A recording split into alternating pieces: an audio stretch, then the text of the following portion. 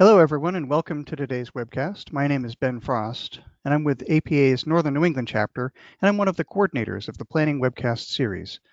This series is brought to you by a consortium of over 40 of APA's chapters and divisions. The consortium itself is not affiliated with APA, but rather is a loose-knit association whose mission is to provide high-quality free webinars on topics important to planners that will also help them to meet their certification maintenance requirements. Today is Friday, November 30th, 2018, and we'll hear the presentation in retrospect, Hurricane Harvey and the impact on African American neighborhoods.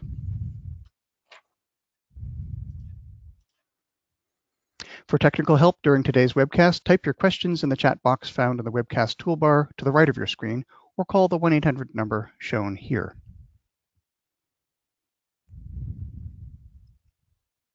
For content-related questions related to the presentation, please type those questions in the question box also located on the webinar toolbar to the right of your screen. We'll answer those questions as time allows at the end of the presentation during Q&A.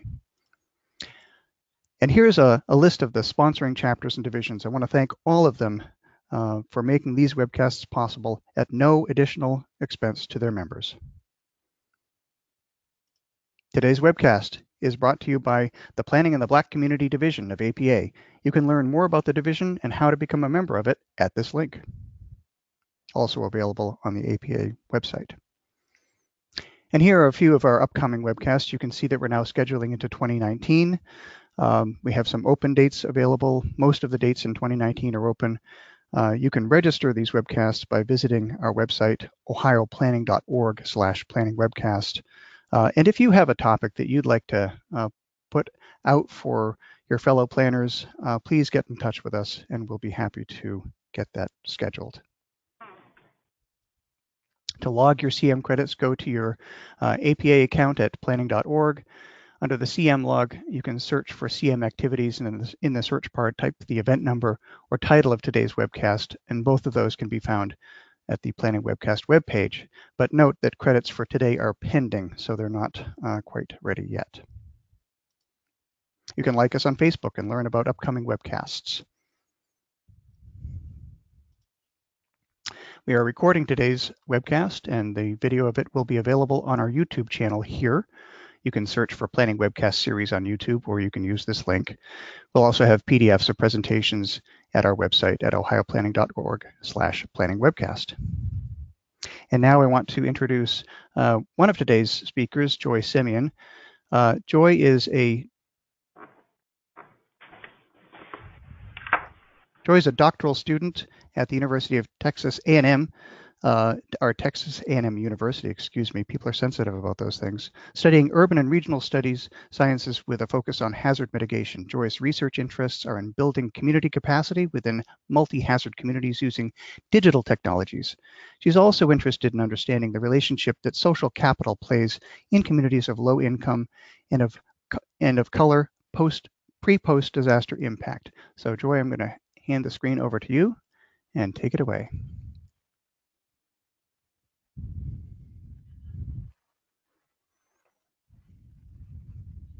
Good afternoon. Like you said, my name is Joy Simeon, and I'm a doctoral student at Texas A&M. I had the honor of being awarded the Robert A. Catlin David W. Long Fellowship this past summer, and as part of the fellowship, I was asked to examine the immediate effects that Hurricane Harvey had on the African American community within Houston. A few of the areas that I will cover throughout the presentation will be a brief summary of the LIT review, the overall research design, and some of the major findings. Since 1980, disasters have increased in frequency and in duration. In fact, there has been over 230 weather and climate-related incidents, costing over $1.5 trillion. The 2017 Hurricane season was one of the most intense and active seasons the U.S. has experienced. There were over 17 named storms, 10 hurricanes. 6 of those hurricanes were measured at a category range between 3 and 5. The 3 storms were the greatest U.S. impacts, with Hurricane Irma, Maria, and of course Hurricane Harvey. These storms cost the United States over $300 billion in damages. Natural disasters have long been a concern for communities, especially those of low income and of color. These concerns are not just linked to the physical damages of a storm, because it's very clear that storms have no respect of person. The disproportionate impacts within these communities, pre and post disaster impacts, are often linked to social vulnerabilities within a community, like those of low income, immobility, disablement, and elderly populations. They are linked to the strength of social networks. For example, who will an individual call or relocate if damages occur if evacuations are needed? This study examined Hurricane Harvey and the impacts that hurricane had on the Gulf Coast, specifically in Houston, Texas. Hurricane Harvey initially made landfall in Rockport, Texas, and was measured at a Category 4. It caused flooding at scales of 1,000-year storm, and the storm initially made landfall on August 24, 2017, and it primarily caused devastation in Louisiana and in Texas. Other areas that impacted were Arkansas and in Tennessee. They also received some damages from the storm, as the storm cut up towards the eastern part of the United States. The storm released over 27 trillion gallons of water, and it destroyed over 40,000 homes and caused over $150 billion in damages. These dollar amounts account for damages to homes, furnishings, vehicles, commercial real estate, and even public infrastructure. I chose Houston, Texas as the area of study for this project because of its proximity to the coastline and the devastation it received as a result of Hurricane Harvey. Houston is located a little over 30 miles from the Gulf Coast and is home to the Port of Houston and the ship channel, which makes it susceptible to not only hurricanes but also storm surges. The city has a population of over 2 million people and is comprised of 6 wards containing 88 super neighborhoods. And a super neighborhood is a planning designation by the city of Houston to set priorities and address concerns of the community. Houston experienced approximately 51.88 inches of rain, which is equivalent to 1.2 trillion gallons of water. It overfilled bayous, levees, dams, and reservoirs, which underwent control releases to prevent possible breaching. The storm caused flooding both in historical prone areas, but also in the areas that had never seen flooding of this nature. As a result, the storm caused over 68 direct deaths, like those related to direct impacts of the storm, and 35 indirect deaths, those as a byproduct like heart attacks because of their impacts of the storm. As stated, disasters are increasing, but one of the questions that is important to examine is that as these disasters are increasing, who is being impacted and are they adequately responding and recovering from disasters? Through this research project, I asked the question, were African American communities underrepresented throughout the disaster cycle as compared to other ethnic groups? It is also important to note that this was not a rigorous study, but an exploratory endeavor to examine overall experiences of the African American population and how the events surrounding the storms were reported. So I examined this question using a mixed method approach, broken into 3 different phases. The first phase was mapping using GIS. The second phase was a content analysis, and the third was expert telephone interviews with community leaders. In phase 1, my unit of analysis was community tabulation areas. These CTAs were developed by the Kinder Institute, designed to serve as an approximation of super neighborhoods based on census geographic boundaries. I collected spatial data from Kinder Institute and the City of Houston Open Data website. Then I used the data to determine numbers of homes affected by the storm and to determine the number of African Americans affected. This first map uses census-level population data to illustrate the locations that contain the highest percentage of African Americans living within the Houston CTAs. The darker the color, the higher the percent of African Americans living in that particular CTA. The top 15 African American neighborhoods are located within the southeast and the northeast Houston region. The second map uses the spatial data collected from Rice and the City of Houston to illustrate the CTAs that were greatly impacted by Hurricane Harvey. The darker the color, the higher the percent impact. The unit of analysis here is housing units. I then overlaid the African American population map over this data set to determine if higher areas of African American populations experienced more flooding as compared to other areas, and found that there were only moderate level of flooding as compared to other areas, even in the top 15 heavily populated African American CTAs. The table on this slide highlights the top 15 African American neighborhoods and their percent of units impacted by Hurricane Harvey. The top 3 CTAs were Manatex, Acre Homes, and Third Ward. To further understand the results of the visual, a t-test was conducted to compare the means of the percent of the housing units within CTAs and the percent of neighborhoods containing high numbers of African Americans. The results of the t-test show that there is no major statistical difference. The key takeaways from this section or this phase is that there was no major correlations, there was no statistical significance, and nor was there any way to just look at the map and definitively say that there was a difference between areas with high levels of African American residents and areas comprised of other ethnicities. However, this does not mean that people living in these regions were not disproportionately impacted. It just means that the spreading was so widespread, just doing a GIS is not sufficient. Phase 2.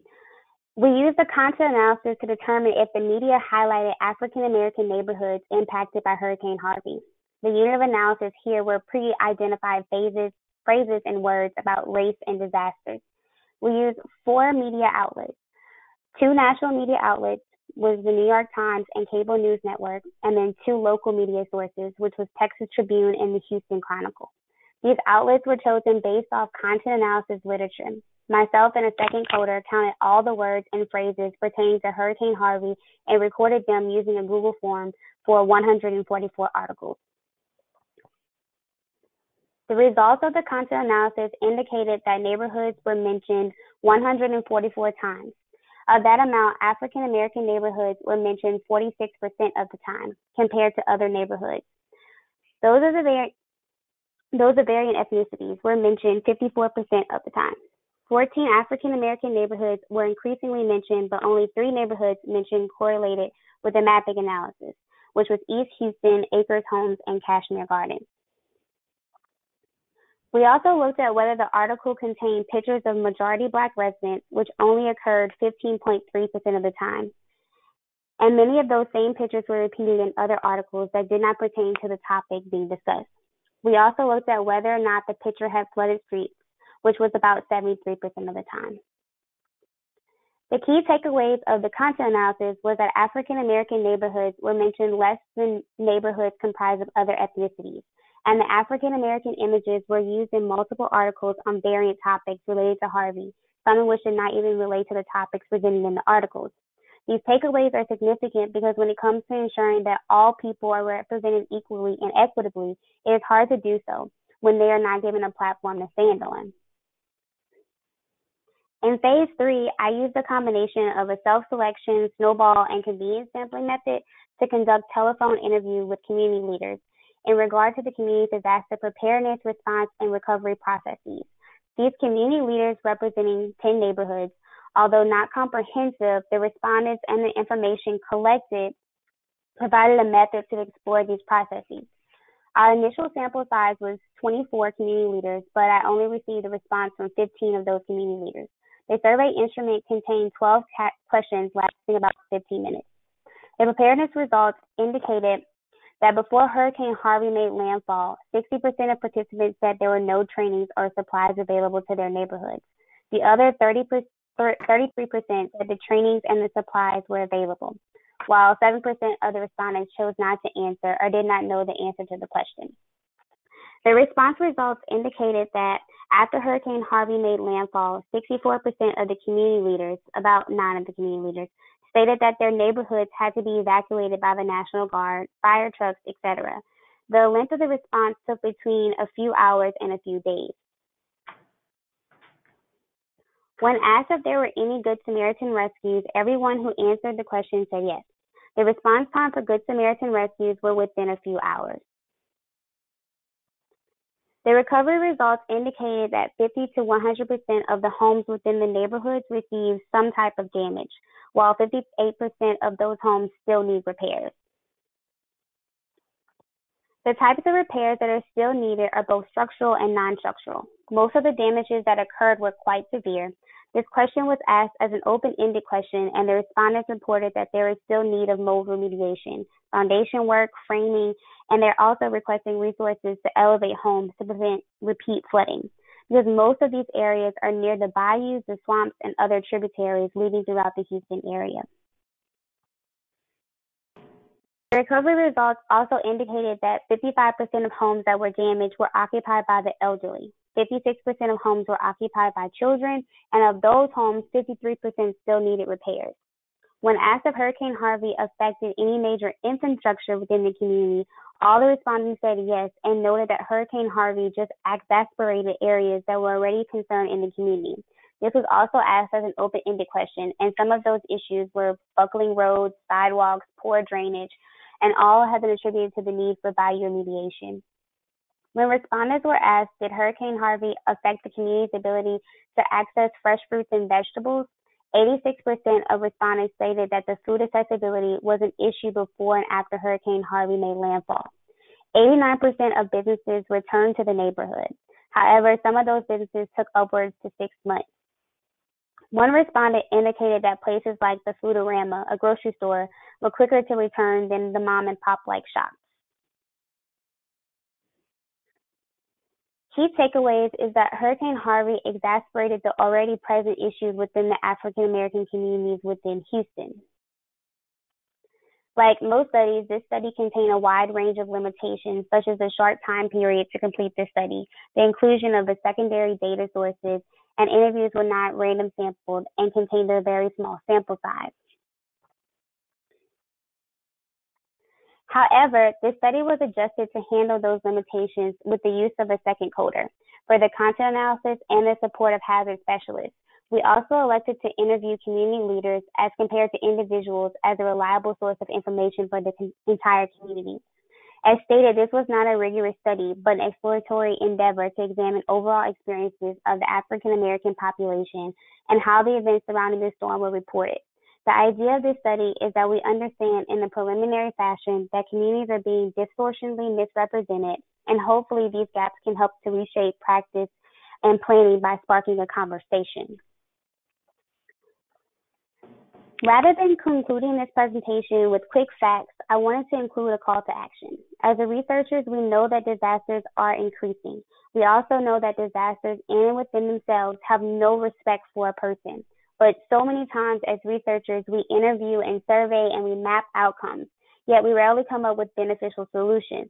So as you go out and continue doing amazing studies, let's think about methods to increase community capacity, develop mitigation practices, housing and infrastructure remodeling, etc., so we can help the communities in which we work be resilient. I also want to acknowledge all those who made this research project successful, and thank you guys for listening. A special thank you to Texas A&M University faculty, Texas Southern University, and my research team and the community partners. Thank you. Thank you, Joy. I now want to turn it over to and introduce Derek Hull from the Planning in the Black Community Division of APA, who will have some information and will also introduce our other speakers.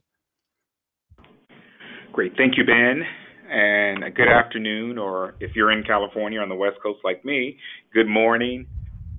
I certainly want to thank each and every one of you for participating in this webinar. This is Planning in the Black Community Division's first webinar for the 2019 calendar year. And so we are excited to provide this for you.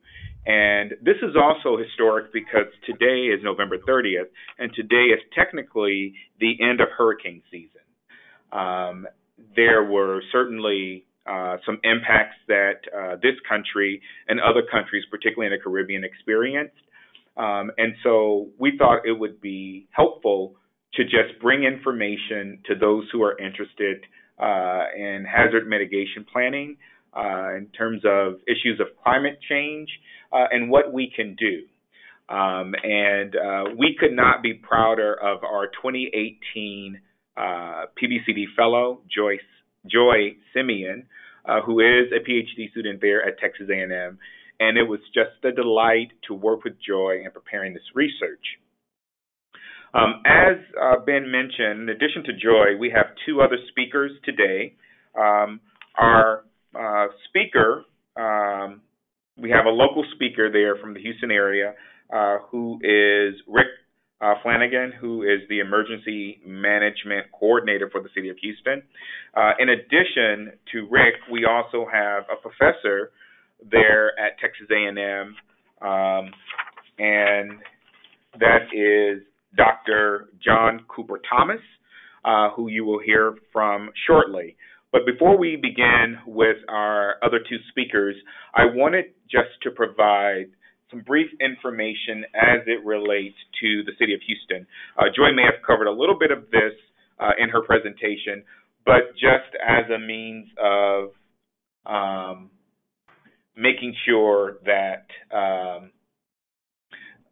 individuals understand the dynamic city that is Houston and the greater Houston area, I thought it was important to share some basic information on the city. As you can see, it is a sprawling city. Houston was incorporated in 1837. Currently, the population estimate is around 2.3 million, and it represents the fourth largest city in the United States. I'm just going to minimize.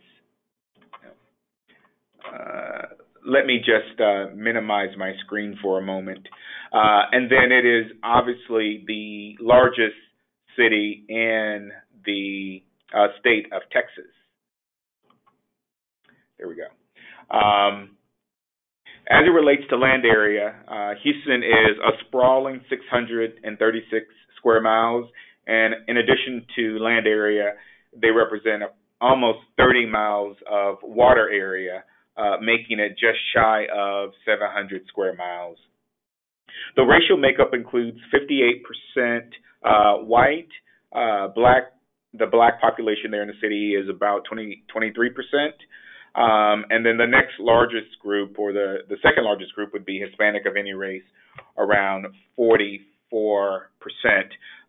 No doubt Houston is fairly diverse in terms of its racial makeup. In terms of the number of households within the city, and this is actual city proper, between 2012-2016, there were reported 831,000 households within the entire city of Houston. And as it relates to the percent of residents in poverty, it's right at 22%. And this is, of course, was information that was conveyed through the U.S. Census Bureau with an update. Joy may have touched on a little bit of this information related to the hurricane itself, but just kind of as a quick review, Hurricane Harvey began forming in the Atlantic Ocean around mid-August in 2017. At its peak, the date was around August 25th, and then it dissipated, fortunately, around September 2nd, 2017, right around Labor Day. At its highest level, it was a Category 4 hurricane. It's known as one of the costliest hurricanes on record, recording recently as $125 billion that it had cost United States and other countries as well. The lives lost are at least 106 confirmed deaths in the United States, and then one confirmed death in the Caribbean. The highest wind sustained a maximum per hour of 130. And in terms of its overall impact, at least 30,000 people, particularly here in the United States, were displaced, and of those, 17,000 had to be rescued as it relates to the hurricane itself. So just understanding the context of the city of Houston and understanding the hurricane itself, I want to now introduce our second speaker, I should say, and that is none other than Rick Flanagan. And Rick has a long civil service history there at the city of Houston. He initially was involved with and worked for a number of years for the city's fire department. In fact, Rick worked for the fire department for about 34 years before he retired, and he retired as Executive Assistant Chief for Support Just briefly, as it relates to his background, in his role, he oversaw the fire department's information technology infrastructure, human resources, and member support. But Rick, interestingly, also was involved with Hurricane Katrina, and he played an active role and key role in many emergency responses throughout his career, including acting as Deputy Area Commander for Hurricanes Katrina and Rita. And so it is at this point now I want to turn over the presentation to Rick. And as a part of Rick's presentation, I came up with six or so questions that I thought would be helpful for him to kind of direct his attention to and talk about the impact of Hurricane Harvey on the city of Houston. So with that, I'll turn it over to Rick. Okay. Well, first I'll say thank you very much. In situations like this of managing these events, one of the main things that we do is that we pay close attention and work diligently with the National Weather Service. So our monitoring process is the beginning phase of this storm as an outlier. So this starts days ahead. So make things short and simple, or keep it short and simple. Once we identify the pathway of the hurricane, we then started to put out our messaging, and then we have what we confirm as our unified command, and we get first start with all of our department members and directors of each division, and we get them together so that we can get a clear understanding of their assets that we'll use, and anything that we might need as a replacement or what we call unmet needs. So once we identify those assets, we start pushing out information of the responsibility, mainly from fire, police, and public works, what role they will play. So we move them ahead and get their families orchestrated so they can move them out of harm's way. And so then we come back in and make our preparations for the storm. So the city's in readiness and assessment of all of the departments and assets that they have. We move equipment around the city, and at the same time, on a daily basis, 3 times a day, we are monitoring the weather conditions. So as we looked at the pathway of the storm, the direct impact of the storm came in at Rockport, and then it makes landfall, and we know that once these storms make landfall, they start to subside. So coming in at Rockport, and so now we're talking about how we process and start putting information out to the community. What the message was in Rockport was distinctly different from what the messaging was in the city of Houston. So in Rockport, we're telling people that they should evacuate and leave that area because of the impact of the storms. But at the weather forecast that we were receiving, that this was going to be a tremendous rain event and not so much of a wind event.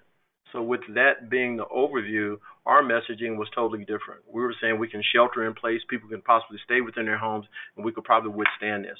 But little did we know that Mother Nature was going to put a twist in the process, and we were going to get this substantial rainstorm, almost some 52 inches of rain, and it was very devastating.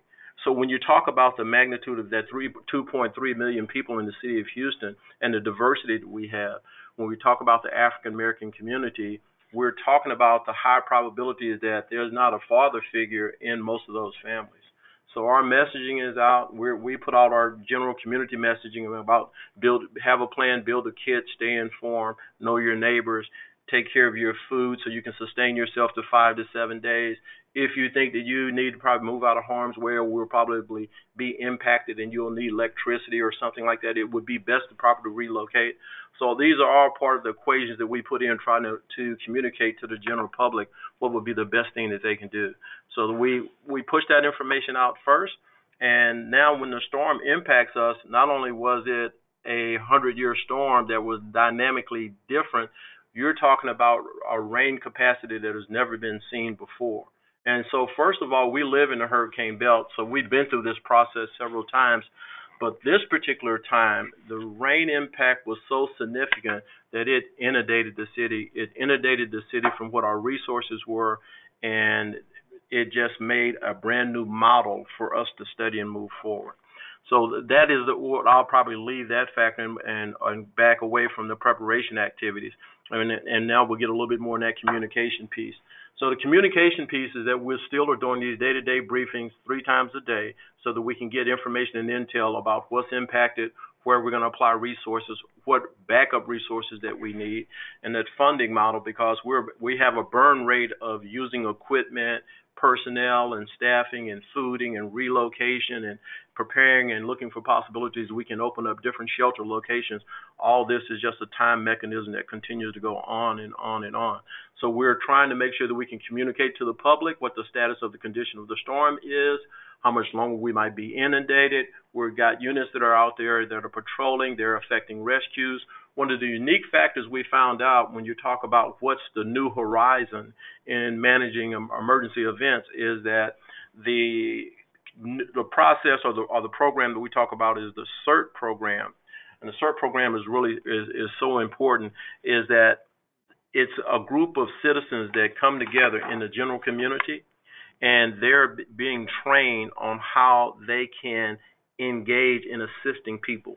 Now, when you talk about that 2.3, about 12,000, 5,000 is police, 4,000 is fire, and about 2,000 plus are public works.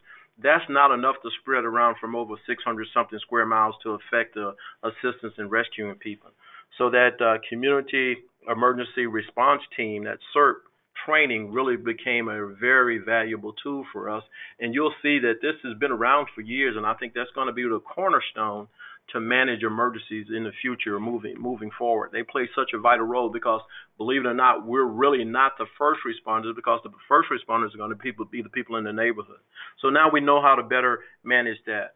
And so that communication piece of what assets that they may need, where we're picking people up, moving them to drop-off sites, and then moving them from the what we call the lily pads, where we're dropping people off. We move those people to shelters.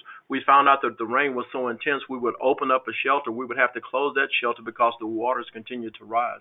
So it was a continual management process, and the communication is the cornerstone to any of your management process or processes in any aspect of managing an emergency or any event that has any significant impact to your city or the jurisdictions in which you live. The final piece I want to get into is what we call the post-recovery, and what are some of the things that we learned there.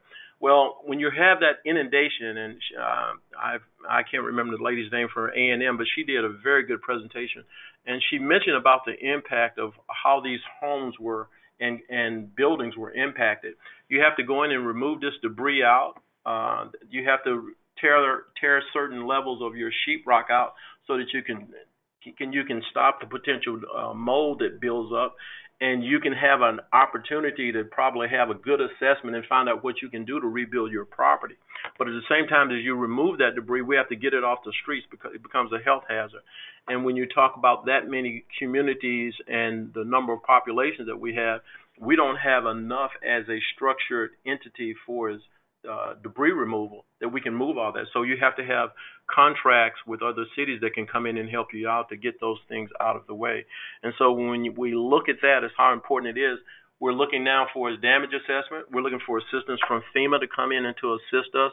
And also, too, we're trying to make sure that we put out information to the general public so they can be wary about what contractors should be doing and what they should not be doing, so that they can make sure that they put their plans together, that the city now has got all the information of the impact and how it's impacted them, and they're making sure that they will abide by the city ordinance of rebuilding these homes, which jettisons us to the new city ordinance for those certain areas that were impacted. You have to elevate your home. No longer can you rebuild it as it was before. So the mitigation piece is a cornerstone of this in the end. Is truly important. Mitigation piece really goes a little bit beyond just a home and community. It goes into the thoroughfares about your bayous or how they need to be widened and open, how you should probably rebuild certain buildings and move your generators up. There's just so many things that you have to put into that process of reevaluating. So it becomes very important, and I honestly want to say it's just an endless process, and you'll learn something at every one of these storms. Great. Thank you for that, Rick, and we certainly appreciate your perspective from the city of Houston. I think many of us were watching TV and watching the news and watching the hurricane coverage, and we were praying for it to be, least impactful to that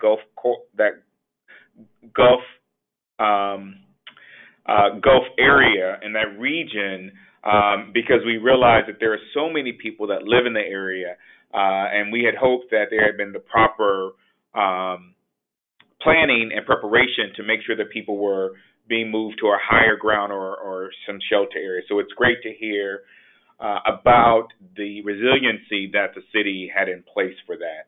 I'd just like to impart one thing before you back away from me, is that one thing when we talk about hurricanes, it's mainly the wind conditions. We talk about the category, and it was a Cat 4 when it made landfall in Rockport. But as I mentioned to you, it started to subside. Could you imagine how bad this would have been if we'd have still had the wind conditions like we've had before? I've been with the city now almost 40 years.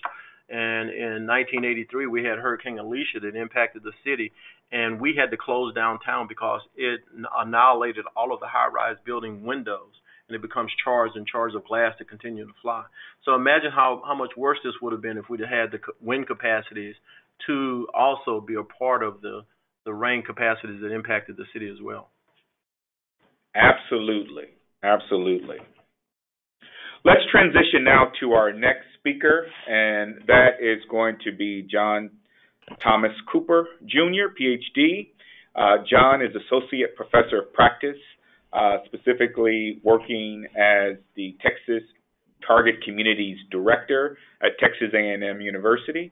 I'm not quite sure how they're doing this well in football season, but I'm sure he'll give us an update. In addition to Texas Target Communities, he has affiliations with Hazard Reduction and Recovery Center. He obviously works in the Department of Landscape Architecture and Planning there at the university, and the Center for Housing and Urban Development. By way of education, John received a Bachelor of Arts degree in economics from Texas A&M, and in 1992, he joined many of us planners by earning a master's degree in urban planning from Texas A&M, and eventually a PhD in city and regional planning from the University of North Carolina at Chapel Hill in 2004. And so with that, I would like to turn it over to Professor Cooper, and I have some targeted questions for him related to past and current research regarding hazard mitigation and planning, and what does he see as the future of this field, and where are we headed, and what are some of the current leading studies? Thanks, Derek. So, again, my name is John Cooper. I am also Assistant Vice President for Public Partnership and Outreach here at Texas A&M. That's my day-to-day job. But as you mentioned, I am the Director of the Texas Target Communities Program, which is an initiative aimed at helping small towns, rural communities, neighborhoods or communities within urban places like Houston get access to help from planning faculty and students on economic development, comprehensive planning endeavors, and so forth. And I am a professor of the practice in the urban planning program, although I've only been back in the university since 2012. Before then, I worked for a nonprofit based in North Carolina, doing a lot of community engagement, community development work. My dissertation work was on the extent to which marginalized populations are accounted for in disaster planning, and I looked at a national sample of disaster plans, trying to discover the extent to which, again, marginalized populations are included in the planning, the level of commitment from local planners and emergency managers to do inclusive planning. I got to tell you, I didn't find a whole lot, and I'll come back to that towards the end. Over the last 20, 25 years or so, since I finished my master's degree, I also did a stint with the North Carolina Division of Emergency Management as a planning specialist and project coordinator for the state's Hazard Mitigation grant program after Hurricane Fran in 1996. So over the last 20, 25 years or so, I've been writing, kind of researching, working, doing, and being in the hazard mitigation and community planning space. Your question too, I thought was interesting. I haven't been asked that, but I got to tell you, I'm going to say an academician that kind of dabbles in research and dabbles in practice as well. What was my reaction to Hurricane Harvey and its impact to Houston? I can tell you, as Hurricane Harvey was looming, my gut reaction was, here we go again, right? Joy, I heard her say that her talk, her study was exploratory, but I got to tell you, as I was listening, I couldn't help but feel like we've heard these stories before. Katrina was the first time that I think some of these issues were brought to the nation's attention, but in my own research and practice over time, I learned that there was plenty of evidence before Hurricane Katrina that certain populations experience a kind of a disproportionate impact from disasters. I found studies, or I should say stories, in my doctoral work that went as far back as the fire that destroyed San Francisco. I talk a lot about Princeville, North Carolina, after Hurricane Floyd in 1999. Many of you might have heard of Princeville. If you haven't, look it up.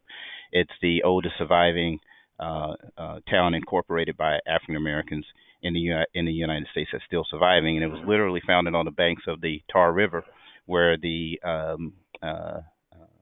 newly freed slaves went to seek the safety and refuge of a Union Army encampment. They built the town on the banks of that river, and by 1999, it had flooded 9 times.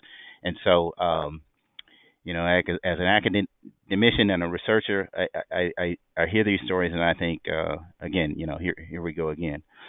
Yet, by definition, disasters are things you can't totally prepare for. As Rick said, the rain in Hurricane Harvey was extraordinary. Right. This is something that, despite all we know about past disasters, despite all the history that we've had in the Gulf Coast with disasters, we weren't quite ready for the rain. But the way that certain populations have fared after disaster, I think was totally predictable. And this kind of relates to your third question. Based on current research, is there a difference in African American neighborhoods versus other neighborhoods? And if so, what is that difference? I feel like there are entire bodies of knowledge just on these subjects, just the way the media reports on stories and disasters, and the inequities related to recovery programs and so forth. I can remember taking a course when I was a master's student on the media and disasters, and we learned about how the media can manipulate images. We talked about the Loma Prieta earthquake and how on TV we would see images of destroyed buildings where just the camera person that swung the camera around, there was no other devastation on that street. And so media seeks to fill a void. It's the same thing with a lot of stories about the way crowds react in disasters. We are fearful of mobs, but if you look into mob behavior, some of my sociologists or friends will tell you there's some rationale to that sometimes. And so I won't dig into the complexities of all those things, because that's not really what I'm an expert in.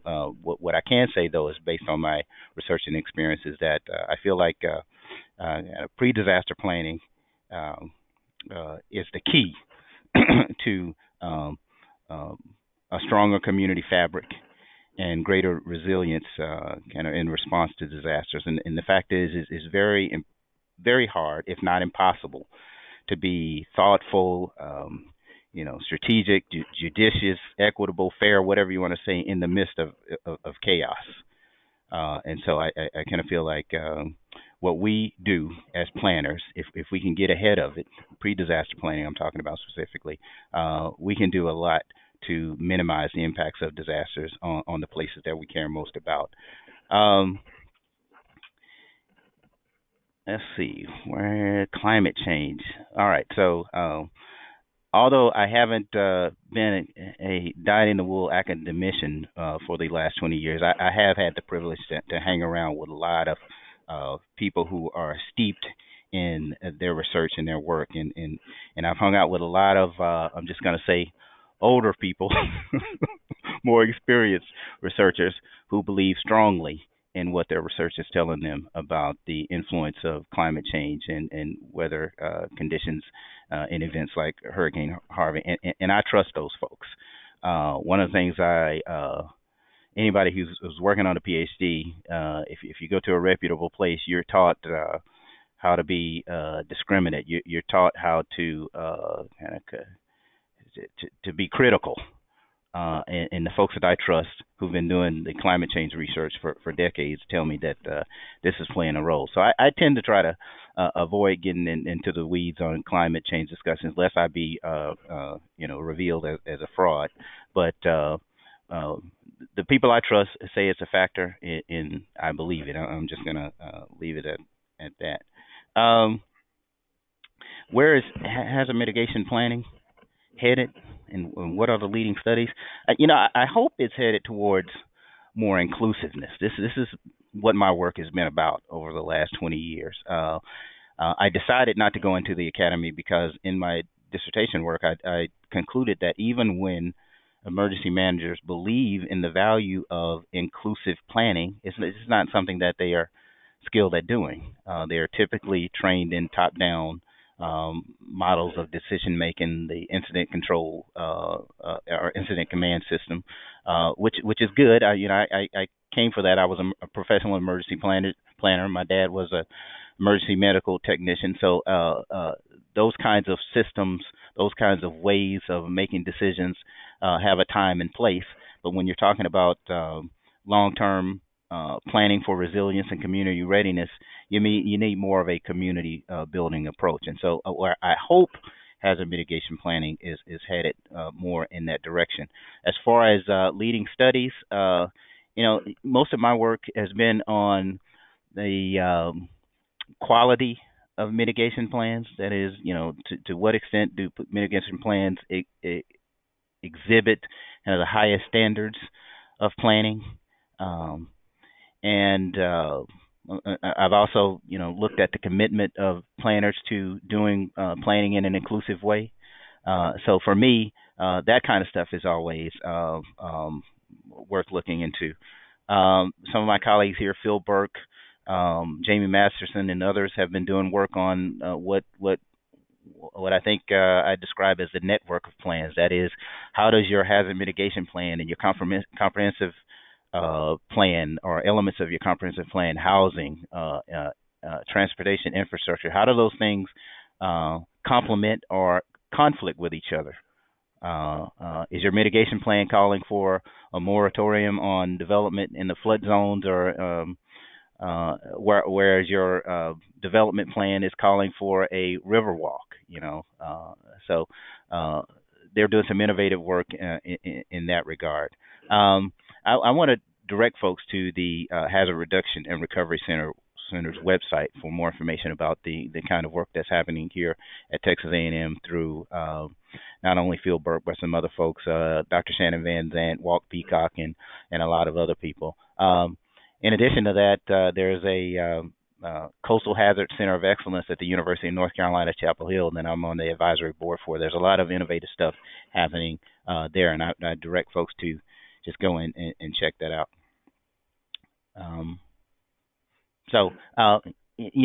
lieu of just going on talking about myself, I see that we are coming close to the end of the hour, and I'm curious as to what questions folks in the audience have. Derek, is it okay if I kind of yield the remainder of my time to get into more what people in the audience want to know about? Absolutely, and that was going to be the next segue into the actual webinar. So we were going to conclude with your presentation. We've heard from our researcher, we've heard from our expert from the city of Houston, and now we've heard from also a professor there at the university. And so now it's this opportunity for those who are taking a part of the webinar here to ask some general questions. Those will be filled through our person on the other end that is facilitating the discussions. And so at this point, we would ask, if you have any questions, send those to us, and then we can read them on the screen as they come available.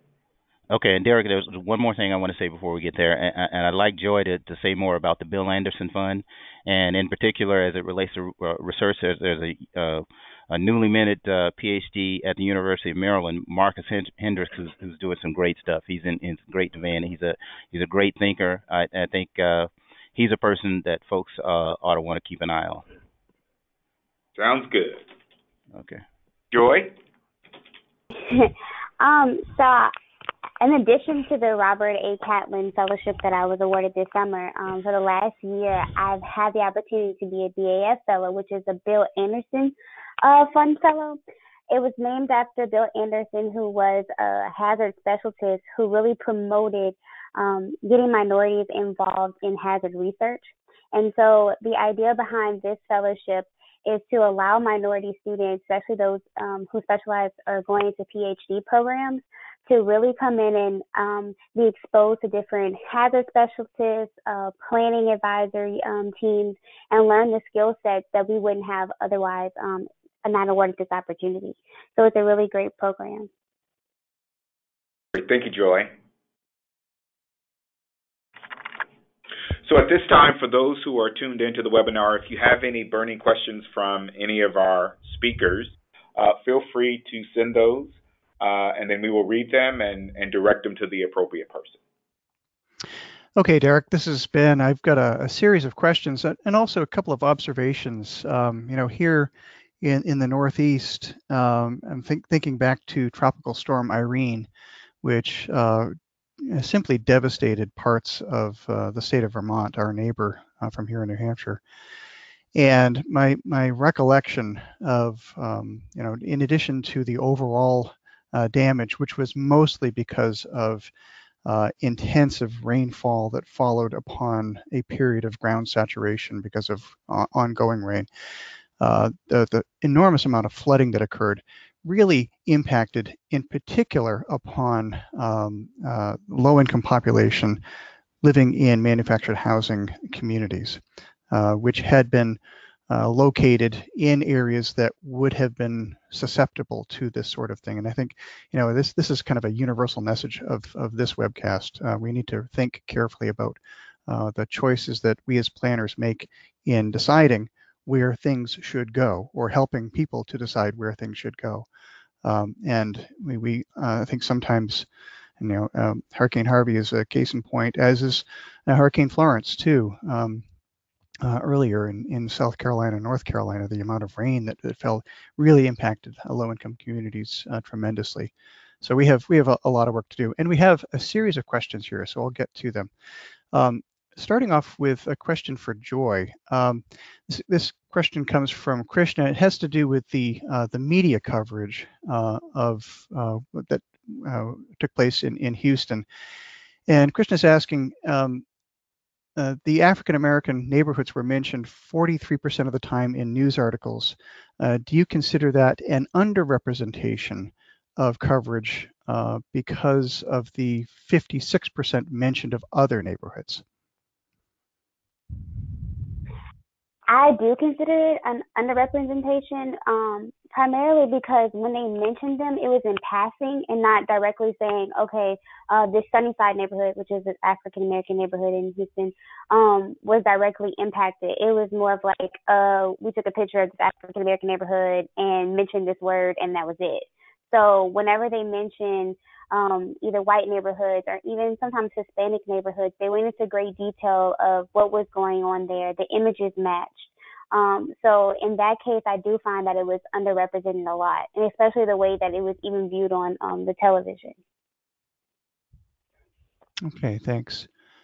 Here's a question for John, also from Krishna. Are there any comparative studies on the impacts on economically poorer areas, black, brown, or white, as compared to affluent areas, policy and capital programming issues, things like that? I'm sure there are. And there's a person who I know who does this kind of work, and her name is escaping me right now, so I have to apologize. So the short answer is yes, and I'll have to get back to you with specifically on who does that kind of work. Derek, who's taking names to follow up on? We'll post some of the questions and the responses on the Planning of Black Community Division's webpage. And I'll make sure that Derek gets all of the questions so that you can follow up directly with people who are asking them too. Sorry, Krishna, hit me up later. Here's a question from Gordon. Has post-storm research found that historic and contemporary land use regulations significantly contributed to the extensive flooding impacts of Hurricane Harvey?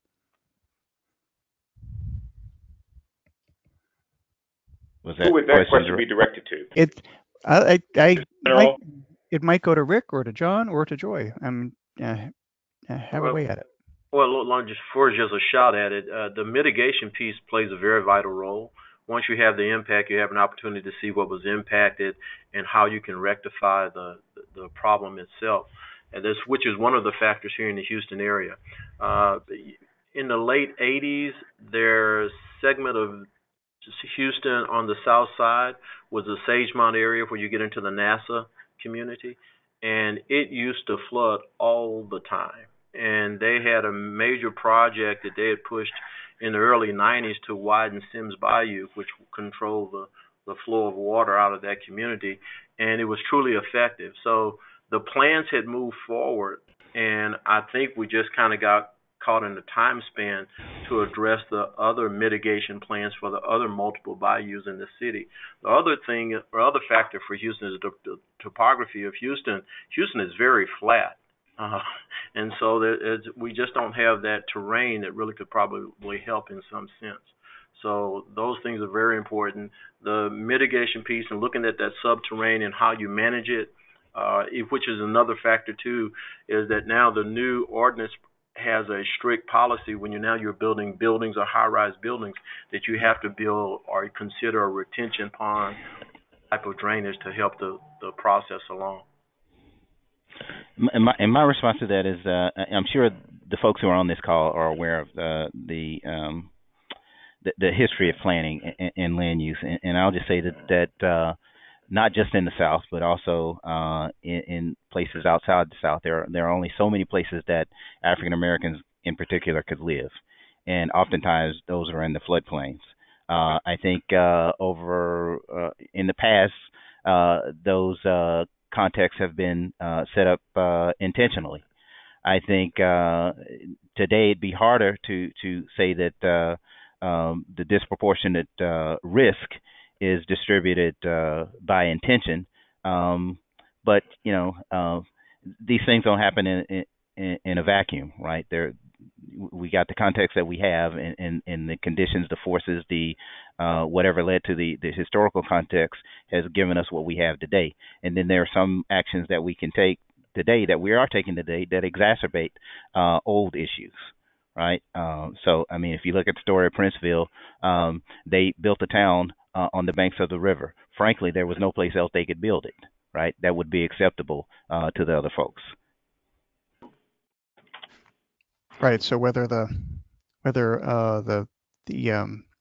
issue is from intent or neglect, the result is the same.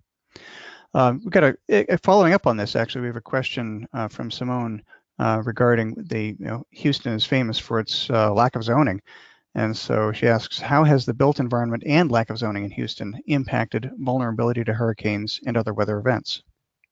Well, I can honestly tell you it mixes commodities, and so really we know that zoning truly helps.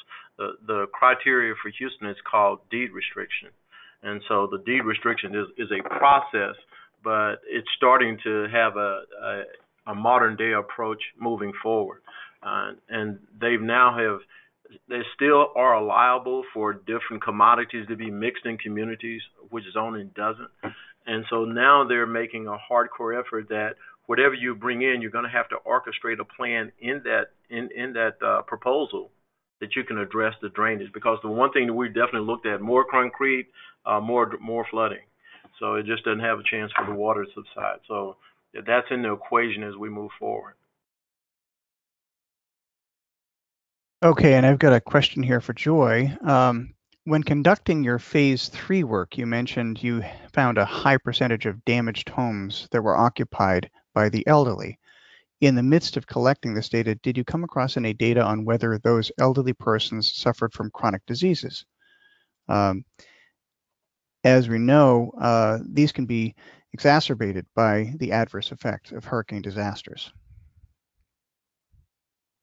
Yeah, so one of the interviews that I did, a lady was talked about how her next door neighbor was impacted by the floods and had to be evacuated out of the storm um, after like all the raining and stuff.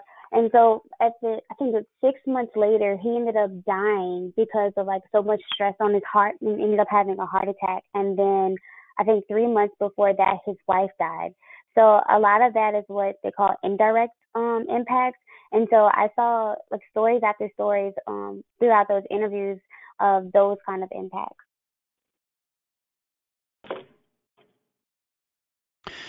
Okay, and so this is for John from Jennifer. Universities have a great deal of talent, data, and resources. I'm interested in how Texas A&M is supporting local planning efforts to recover and rebuild, that is, data, community engagement, and so on.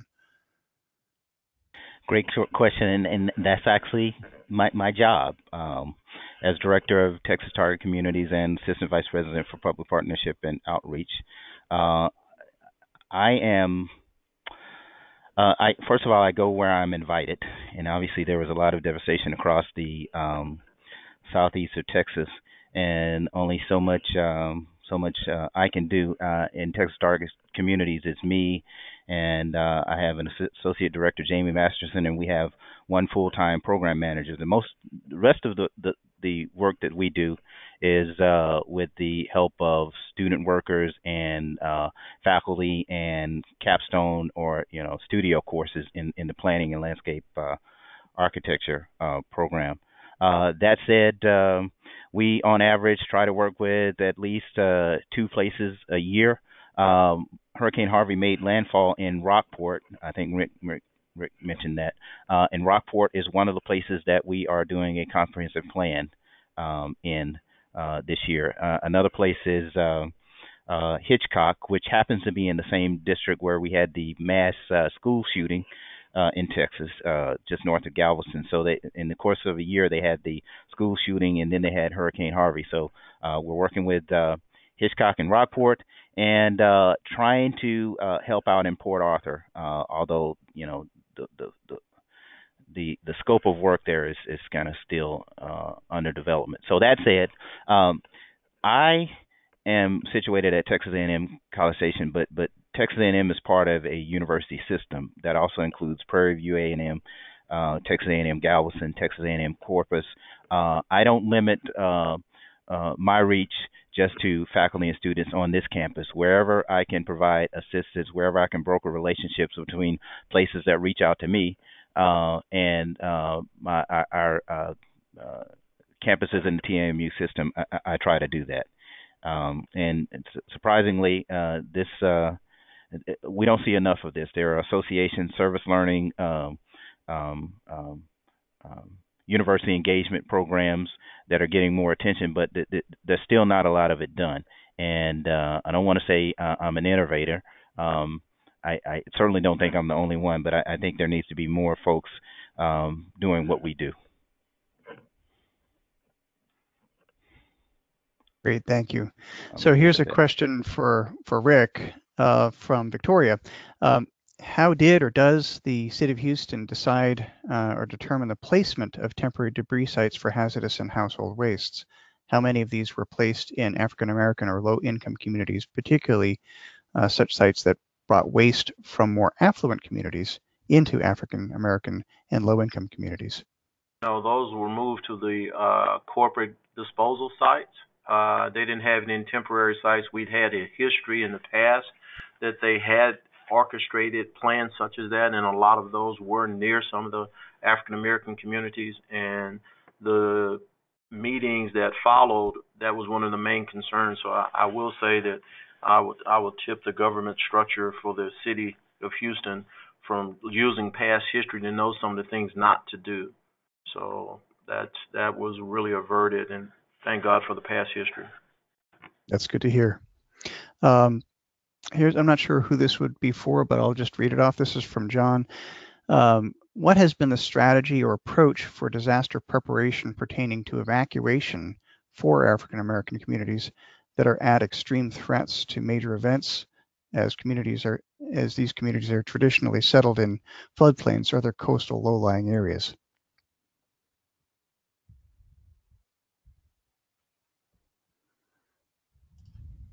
You may have to read that one again. Yeah, and this is not necessarily just about Houston, and not necessarily just about African American communities too, but more, I'd say, focus on low-income communities. The question is, what has been the strategy or approach for disaster preparation pertaining to evacuation for African American communities that are at extreme threats to major events? I'm going to put Rick on the spot. Rick, I'm going to say that sounds more like a Rick question. Okay, so what we've done, we've looked at the impact of the lack of mobility, especially in the African American communities or minority communities, and there are just a lot of families throughout the city itself that don't have access. So there is a state program for the state of Texas. It's called STEER, is the acronym, the State of Texas Emergency Registry, Alert Registry, Assistant Registry. And so what they do on an annual basis, I think it starts in March each year. They refresh new downloads for people that have mobility problems, that don't have vehicles, and you can register with STEER. And when we are doing those outlying days prior to the storm making landfall, we're calling those persons and telling them where we will pick them up, and we will move those people to San Antonio, Austin, and Dallas as our pre-plan. Okay, thanks. So here's a question from Donna. Again, I'm not exactly sure who would best be suited to answer this, but she asks, how do you think FEMA policy affects redevelopment after hurricane? Do you think it would be helpful to have a national policy that addresses rebuilding or relocating away from or off or out of flood zones and barrier islands, or do you think states should handle their own redevelopment? I'm just going to hop in on this, but I honestly think that's such a legislative question, mainly because you're then talking about a tax infrastructure that the cities are basically looking at, and so how do you govern that moving forward? Now, there are buyouts as proposed plans in some inundated areas, so that's a part of the overview that the city and the county gets together about how do you affect it. And you got to remember, when you affect a buyout in a certain area, those people probably that were in that affected area are concerned, but you got to remember there's also the overflow in a certain boundaries that affect some other people that they're not going to be inside that defined dimensions that as they're laid out. So that causes a little pain. So it's kind of complicated in a sense to satisfy everybody. But even when you do it, you have to have plans to how do you utilize the property moving forward, because it could impact the aesthetics of a community. And a lot of times there are some people that just don't want to move in spite of. So it's hard to say. Moving forward, I think that's something that the city of Houston is looking at now, is that for these areas such as the Meyerland areas, which is somewhat in the southeast, mainly south central, Meyerland was severely impacted, over and over and over again, Memorial Day floods, the Halloween Day floods, and that runs right adjacent to the Brays Bayou. And so they've been impacted so many times, people are just filled with frustration. And so now the city ordinance says that if you rebuild your home, it has to be elevated. And that's a mathematical equation, not only to a family, but how do you manage that as a government entity? To what role do you play? But over and all, it's the long-term process, is that how do you manage this structure of, remember, got to remember from a city standpoint, it's a tax zone or a tax entity. So how do you manage that overall so that you have people that are delighted to live in the community and they feel protected because the city of Houston is doing what they should be doing to protect them. So I just want to also say this, if it's the last thing you ever remember, what I might want to share with you, the largest room in the whole wide world is the room for improvement. And we have to stay in that at the universities, we have to stay in that in emergency management, at the government structure as well. That's great advice. And Rick, this is also for you. Also from Krishna, what was the role of the Storm Management Division in the aftermath of Hurricane Harvey in proposing mitigation? Well, they'll propose, they're more or less mathematical equations, and they look at the end results in more detail. The other phase of the mitigation is that we put together plans where we hold different meetings throughout the city in the different affected areas so that we can get the citizens to come in and say, what are your concerns that we need to table to address mitigation impacts so that we can have some improvements down the road. And so when you lay out this master mitigation plan, they write the plan, and the plan has an entity time of 5 years, and then they rewrite the plan again. But at the same time, you want to evaluate what was done in the prior 5 years opposed to the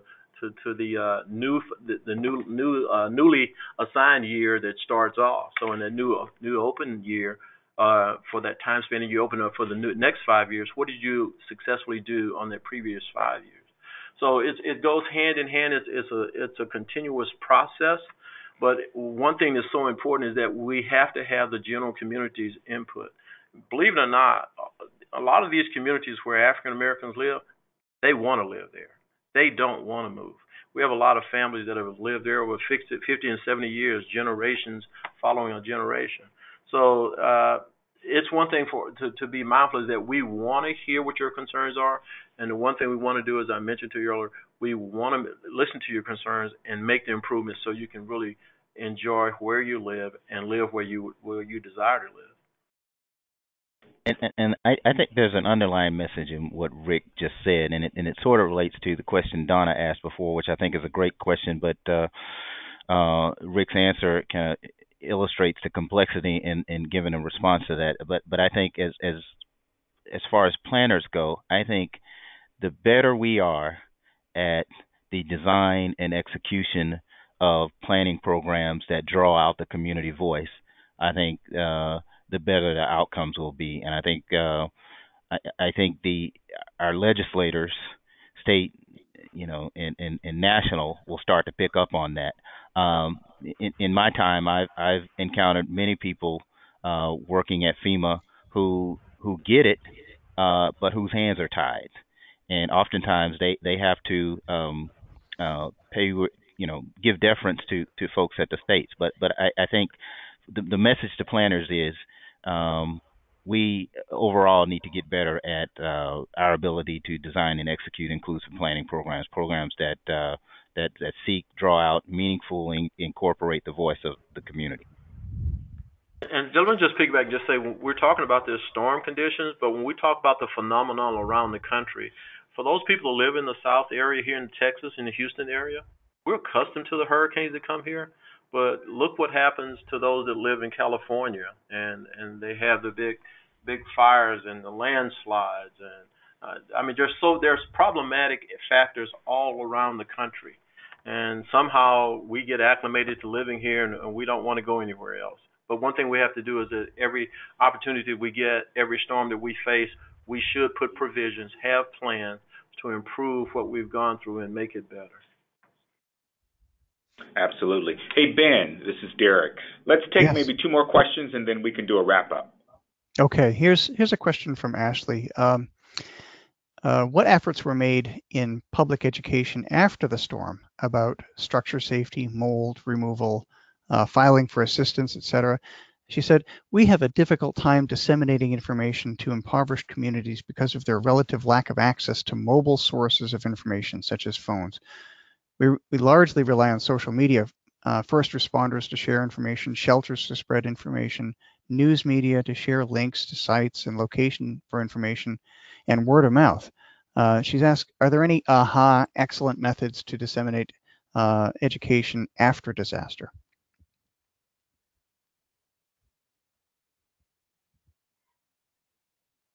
Was that a question to the group? Or? That is a question to the group, whoever. This really is how do we communicate, how do we get the word out after disaster about the resources that are available and the hazards and the ongoing hazards post a disaster?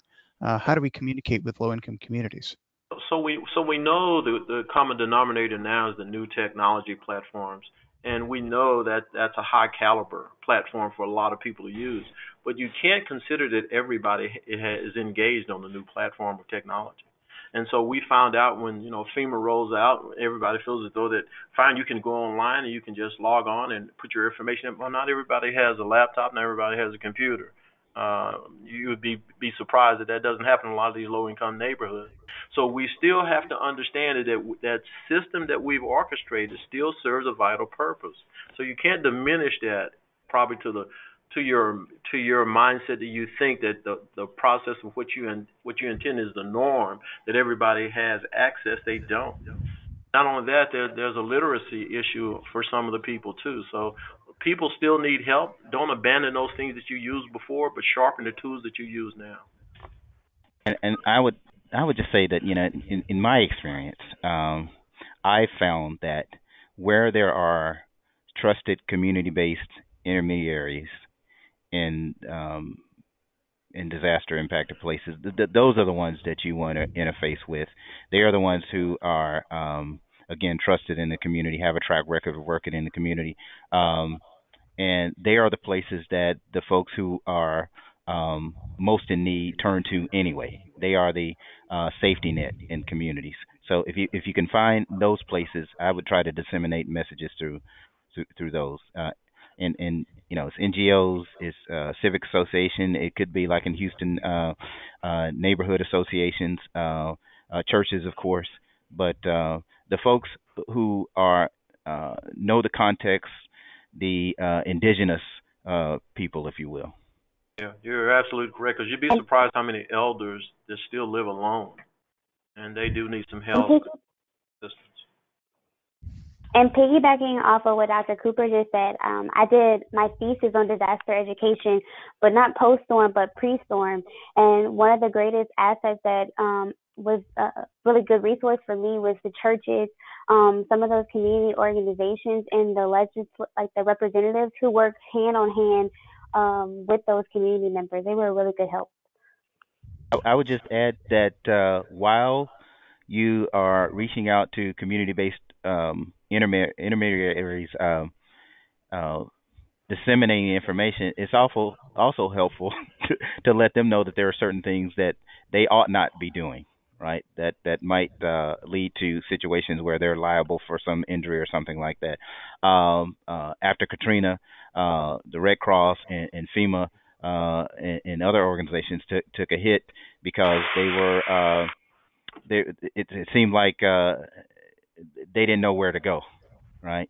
And so my message to groups I was working with after Katrina was that, there are certain things that you do that you're good at, but then there are other things that is better left to the electric company, like turning on the power. You might organize a cleanup crew who can clear a path to a power line, but the utility company has to turn on the electricity. You might have space to house people temporarily, but you got to have permits to serve food, and so just better coordination, I guess, is what I'm saying, and help in encouraging people to as much as possible to stay in their lane.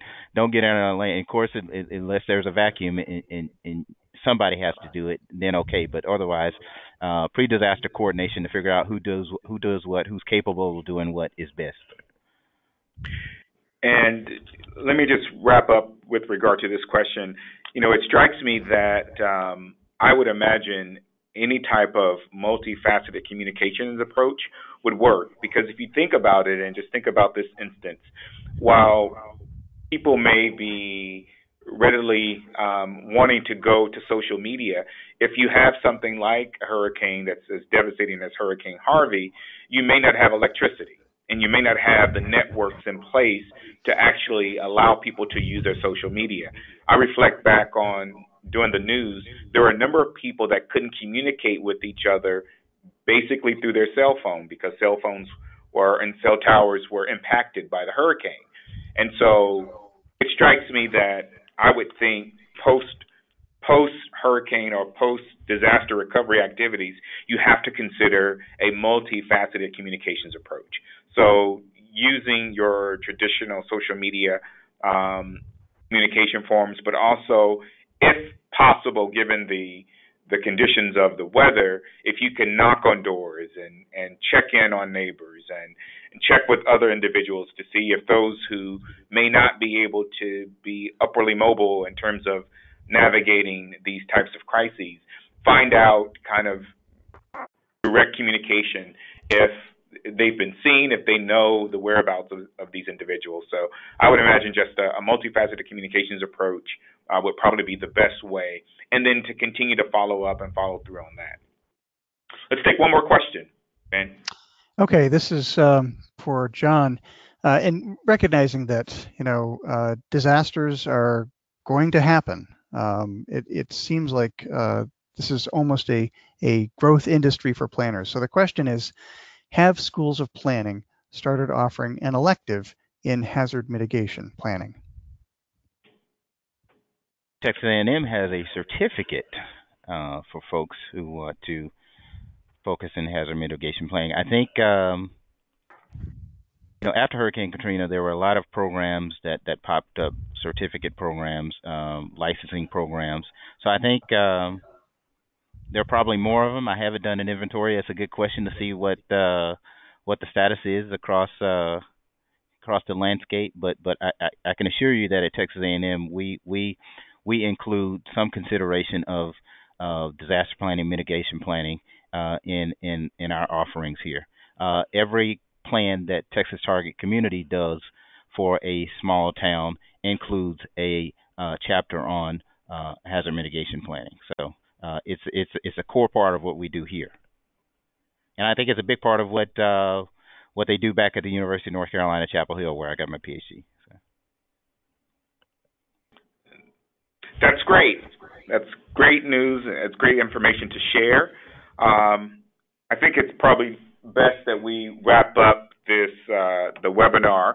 But before I do, there are a couple of acknowledgments I want to make. If, in fact, you have an additional question that was not asked, let me provide a web email address where you can send in the questions, and I want to make sure I get it right. If you have any additional questions or if you want some additional information regarding the research that was prepared, send an email to info_PBCD@planning.org. And I'll repeat that, info_PBCD@planning.org. And if you send those questions over, we'll get it to the appropriate presenter and then respond back. In addition, we will make sure that the research project itself is posted onto our website so that if individuals want to take a look and read of the research project that Joy prepared, they're able to do so. I would be remiss if I didn't, at this point, first of all, thank Ben Frost, who is our webinar coordinator. Ben, thank you for your work, not only with this particular webinar, but in our past webinars from Planning the Black Community Division. Really appreciate your support, your diligence, and all that you do to help us information out to individuals who are genuinely interested in the type of activities and the work and the research that we're doing as a division. I want to also take a moment to just thank again our presenters, Rick Flanagan of the City of Houston, Dr. Cooper there at Texas A&M, and certainly not least and most importantly, Joy Simeon, who is a PhD student there at Texas A&M University. We truly appreciate your participation today, and it just goes to show you that there really is a need to focus, even within the planning realm, of areas where they don't necessarily get the type of emphasis and the research that are needed. I want to thank the Planning the Black Community Division Executive Board for helping to put this together and with your feedback and preparation for this. I want to thank the City of Houston. In and of itself, I reached out to Mayor Turner, and eventually the request got down to Rick. And so I just certainly appreciate the mayor's leadership there and all of his staff, including Rick and his team there. And again, just want to say it's been a pleasure to kick off this webinar series on behalf of the division. Look for more webinars, and we'll have some additional focus on some additional topics coming up in 2019. And before I conclude, I certainly want to direct your attention, if you have any interest in joining Planning the Black Community Division, please visit the website, www.planning.org. planning.org.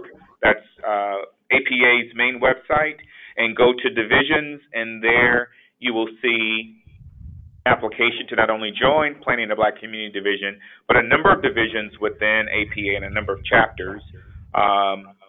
If you are an APA membership is just $20, $25. If you're not a member, you can still join the division for $40.